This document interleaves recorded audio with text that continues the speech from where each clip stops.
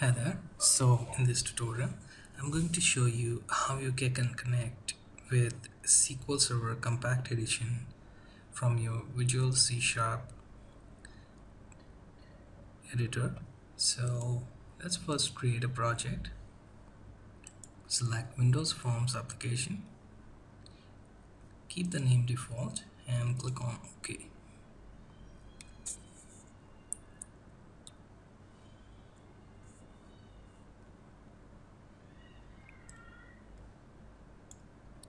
Now let's go for Data Explorer,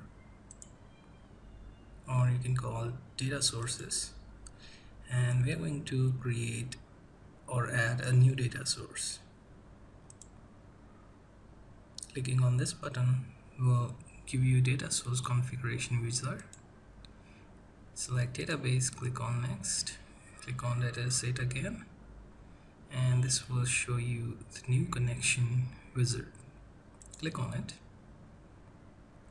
Here you will be presented to add a new connection. You can select data source as MySQL or Microsoft SQL Server Compact 3.5.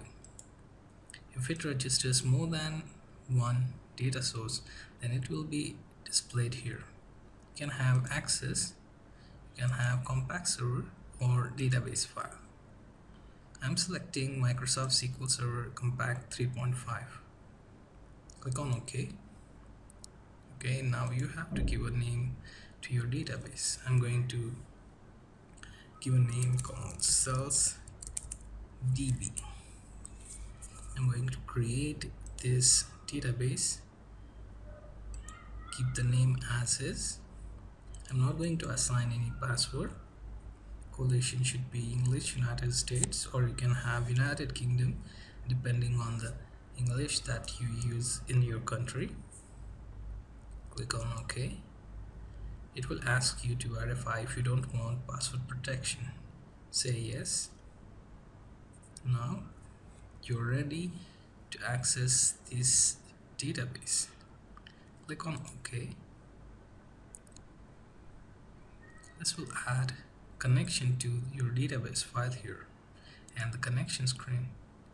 This connection string you can copy it and paste it into Notepad so that later you can use it for connecting with database, as this is the source of your database file. salesdb.sdf is that data file. Click next. It will ask you to copy the database file in your project folder. Say yes. Now it will ask me to save the connection string to application configuration file, which is necessary. Save this. And now there are no objects in your database, as there are no tables, so nothing to select. So just click on finish, and in the left of your screen you will find data source as salesdb dataset, whereas in Solution Explorer you will find the file salesdb.sdf copied into your project. Let's go back to data source. Okay,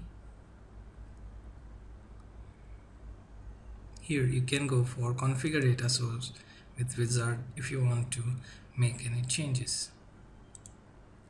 Go back to Solution Explorer. Here, this is the data.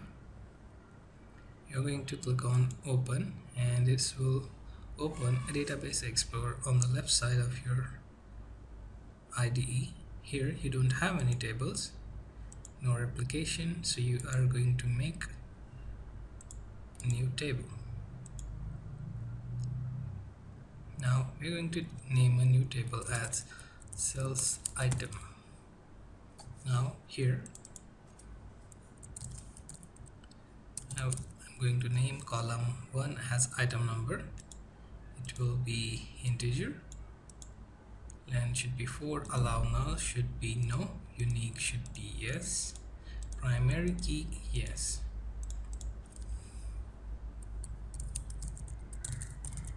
going to have item name, which should be varchar length 100, allow nulls no, unique yes, or you can have no if you want to repeat the sold item, no primary key. Then you have item cost. You can have it as integer, allow nulls no, unique no, then item quantity should be again integer, allow nulls should be no, unique no, and primary key no. Now we are going to append this table in our database. Click on OK. This will have a database here.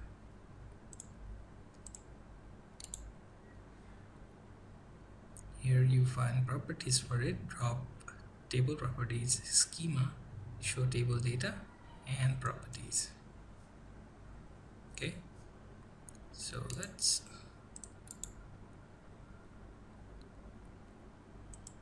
check the table data. Okay, right now we don't have any data, so we're gonna add one.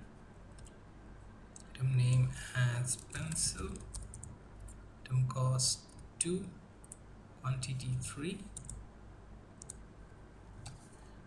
Here we have item number 2, rubber 4 and 6. Then I have third item, notebook 3 and 12. Okay,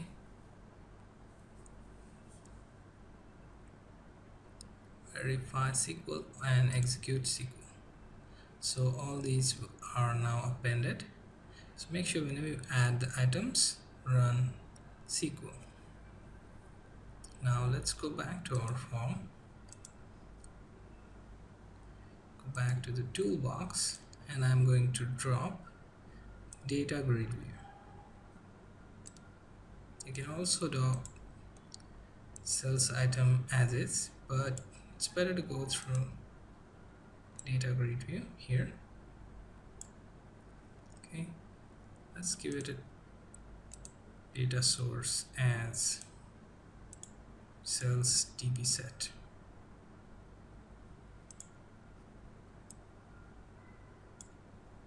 Okay,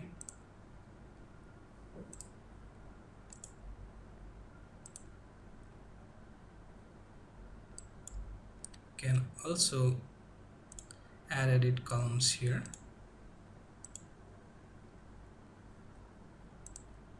Make sure to refresh and check within your project solution that you have it updated. Okay, so we have our table here.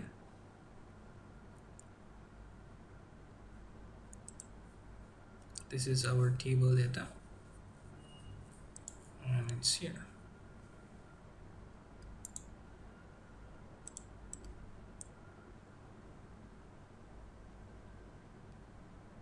Let me just adjust this. Now let's add a project source here. For that, let me drop data grid view. After that, let me point to project data source, select database, click on next. Then for dataset, again click next.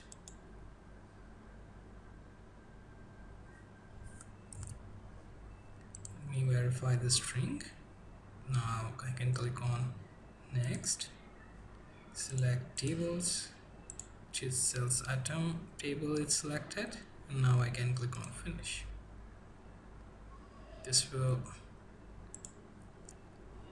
add this table onto my form.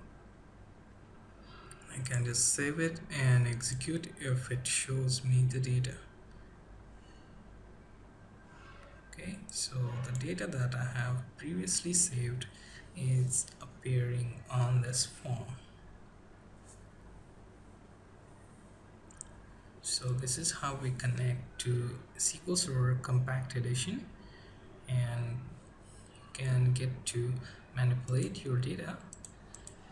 In future tutorial, I will show you how to insert, update, and delete these database column and database data. So I hope you find this tutorial helpful. I will see you in the next tutorial. Thank you.